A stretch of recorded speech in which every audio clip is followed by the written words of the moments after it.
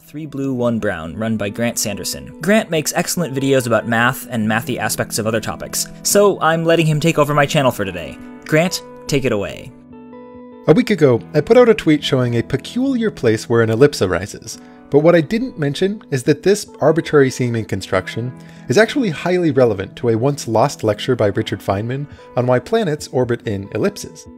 The construction itself starts by drawing a circle, and then choosing some point within that circle that's not at its center, what I'll call an eccentric point, and then draw a whole bunch of lines from this eccentric point up to the circumference somewhere, and then for each one of those lines, rotate it 90 degrees about its midpoint, and when you do that for all of the lines, an ellipse emerges in the middle.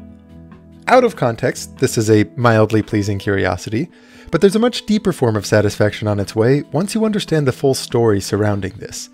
Front and center of that story is Richard Feynman, who's famous in a number of dimensions.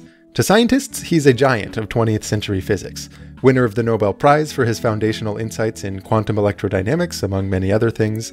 To the public, he's a refreshing contradiction to the stereotypes about physicists, a safe-cracking, bongo-playing, mildly philanderous nonconformist whose heavily Brooklyn-accented voice you've probably heard either relaying some bit of no-nonsense pragmatic wisdom about the only sensible way to view the world, or else some wry joke told through a crooked smile. But to physics students, he was an exceptionally skillful teacher, both for his charisma and his uncanny ability to make complicated topics feel natural and approachable. Many of the lectures he gave to a Caltech freshman course are immortalized in the now famous Feynman lectures, whose 3 volumes you can find for free online. But not all of the lectures he gave made it into this collection. One in particular, a guest lecture given on March 13, 1964, entitled The Motion of Planets Around the Sun, survived only as an unpublished partial transcript with a smattering of notes buried in the office of one of Feynman's colleagues, until it was eventually dug up by Caltech archivist Judith Goodstein.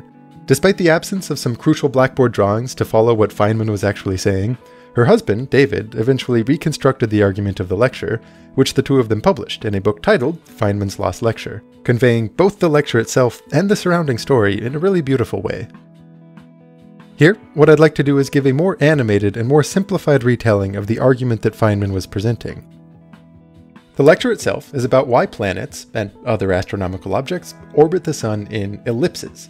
It ultimately has to do with the inverse square law, the fact that the gravitational force pulling an object towards the sun is inversely proportional to the square of the distance between that object and the sun. But why? How exactly does that law give rise to an ellipse of all shapes? Of course, the gravitational attractions between different planets and moons and comets and all of that means that no orbit is a perfect ellipse, but come on, to a very good approximation, this is the shape of an orbit. You could solve this analytically, setting up the appropriate differential equation and seeing the formula for an ellipse pop out. But Feynman's goal with this lecture was to do something special, and to not rely on any heavy mathematical machinery.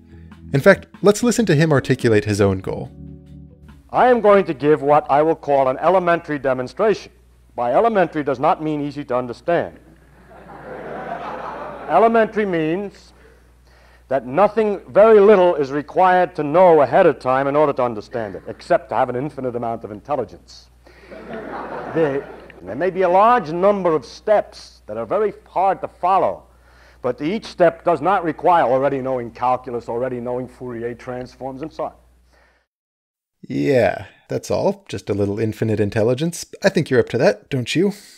I've done what I can to simplify things down further from his original lecture, but that's not to say that a good deal of focus won't still be required.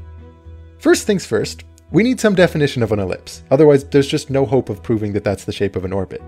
Some of you might be familiar with the classic way of constructing an ellipse using 2 thumbtacks and a piece of string.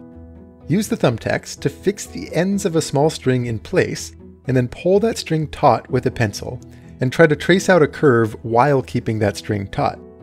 It's similar to how you might use a single thumbtack to construct a circle, where the fixed length of the string guarantees that every point you trace out is a constant distance from the thumbtack. But in this case, with 2 thumbtacks, what property are you guaranteeing about each point that you trace out? Well, at every point, the sum of the distances from that point to each of the 2 thumbtacks will be the full length of the string, right?